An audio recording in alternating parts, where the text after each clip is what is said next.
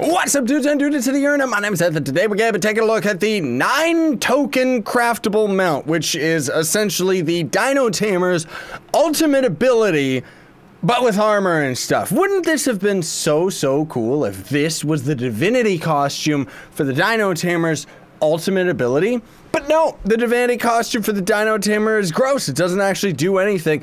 Ultimately, though, this mount is pretty cool, actually. I do like the fact that it straight up is that. Like, it's the Dino Tamer's ultimate or the same enemies in the Jurassic biome, so at least we have a different type of skeleton for a mount, kind of, but not really.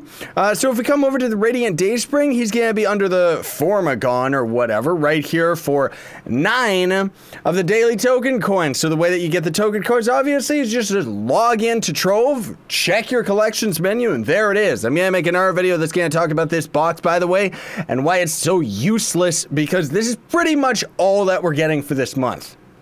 And then otherwise you can spend the rest of your tokens on the boons themselves, because you're gonna get all the bound brilliance out of them, rather than this thing that just gives you 33 gem booster boxes. Whatever, I'll talk about it in another video. In any case, thank you so much for watching, folks. Very much appreciate it. Sign on and stay epic.